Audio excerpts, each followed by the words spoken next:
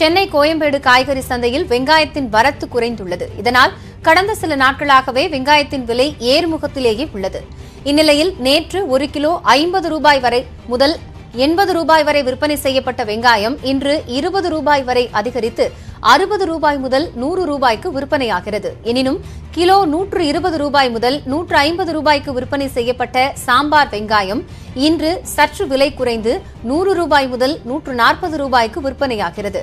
இதேபோல் மற்ற காய்கறிகளின் விலைகளிலும் ஏற்ற இறக்கம் உள்ளது. உருளைக்கிழங்கு கிலோவிற்கு 3 ரூபாய் உயர்ந்து 48 ரூபாய்க்கும், கேரட் 10 ரூபாய் அதிகரித்து கிலோ 60 ரூபாய்க்கும், வெண்டைக்காய் 10 ரூபாய் உயர்ந்து 35 ரூபாய்க்கும் விற்பனை செய்யப்படுகிறது. எனினும் முருங்கைக்காயின் விலை கிலோவிற்கு 10 ரூபாய் குறைந்து 230 ரூபாய்க்கும், பச்சை மிளகாய் விலையும் கிலோவிற்கு 10 ரூபாய் குறைந்து 30 ரூபாய்க்கும் விற்பனையாகிறது. அவரைக்காய் 5 ரூபாய் குறைந்து 40 ரூபாய்க்கும், கொடைமிளகாய் 5 ரூபாய் குறைந்து 35 ரூபாய்க்கும் விற்பனையாகிறது.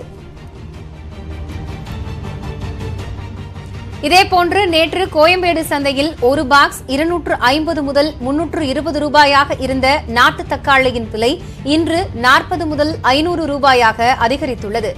நவீன் தக்காளி ஒரு பெட்டி 220 ரூபாய் முதல் 250 ரூபாய்க்கு விற்கப்பட்ட நிலையில் இன்று 350 ரூபாய் முதல் 450 ரூபாய் வரை விற்பனை செய்யப்படுகிறது. சில்லறை விலையில் 1 கிலோ தக்காளியின் விலை கிலோவிற்கு 10 ரூபாய் வரை உயர்ந்துள்ளது.